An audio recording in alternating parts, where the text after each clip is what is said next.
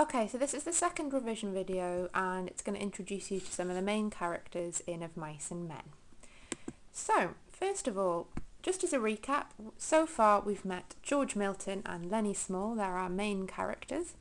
They are about to arrive at the ranch where they're hoping to get some work, and here they're going to meet a range of secondary characters who are still all very important to the novel. Okay, so first of all, one of the main characters is called Candy. He is the oldest worker on the ranch. He's worked there a very long time.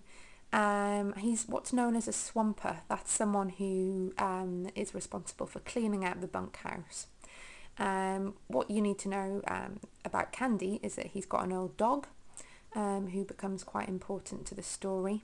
And poor old Candy, he's worked all his life. He lost one of his hands in an incident with some farming machinery. And there's the idea that although he's worked for a very long time, he's never going to own any land. And he's basically just going to be thrown on the scrap heap when he's finished. Poor old Candy. Next up, the boss. When George and Lenny arrive at the ranch, they have a bit of an interview with the boss. Initially, he's very suspicious of George. He thinks that George is only looking after Lenny to take his money. The boss has a son called Curly. He's a minor character, really. The boss. We don't really meet him past the first part of the novel. Moving on. Then we've got Slim. Slim is one of the most important men on the ranch. He's what's known as a jerk-line skinner. That means he's the mule driver. He's one of the most respected workers on the ranch. And Slim is a natural leader. He comes across as very wise and fair, giving George a lot of advice, listening to him. He has a great understanding of people. And the other men on the ranch, they listen to him and they respect him. So that's Slim. Moving on. Ooh, then we've got Curly. So, Curly, if the novel had a bit of a villain, you could say he's our villain.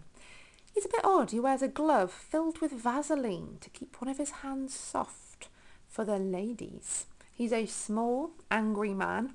He's got what's known as little man syndrome, perhaps. He's quick to start fights. As soon as he sees Lenny, he takes an instant dislike to him. He's got a wife on the ranch as well, who he doesn't treat particularly kindly. She's only known as Curly's wife. That's Curly. So just as a recap, final thought. Well, I'm letting you in on a bit of a secret here. The novel ends with a death. It ends with the death of quite an important character. Steinbeck uses a technique called foreshadowing to suggest something bad is going to happen. That means all the way through the novel, he hints that something bad is going to happen at the end.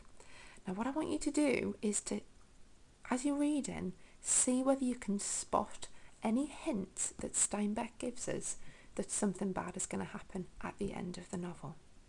Okay?